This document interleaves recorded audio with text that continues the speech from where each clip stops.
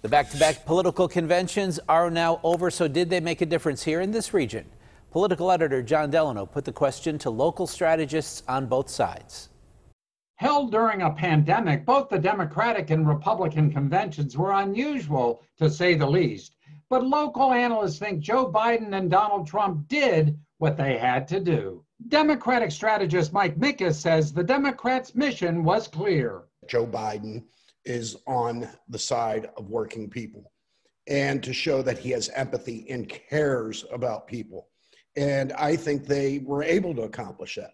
Coupled with something he says Donald Trump lacks, a plan to get out from under this pandemic. He has a plan to return life back to normal. But Republican strategist Mike Devaney says Republicans were also successful by focusing on what he calls the Democrat socialist agenda and redefining Biden. When Republicans are talking about those issues, that's when people start to come home.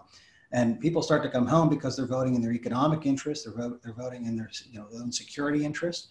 Trump just wants to distract from his own character, Democrats say, and redefining Biden won't work.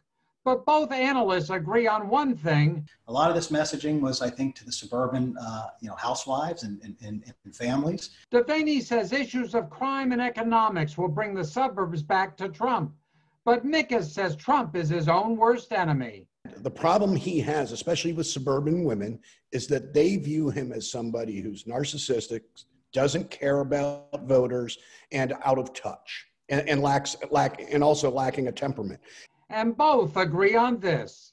I think southwestern Pennsylvania is going to be really the key to the Keystone State. John Delano, KDKA News.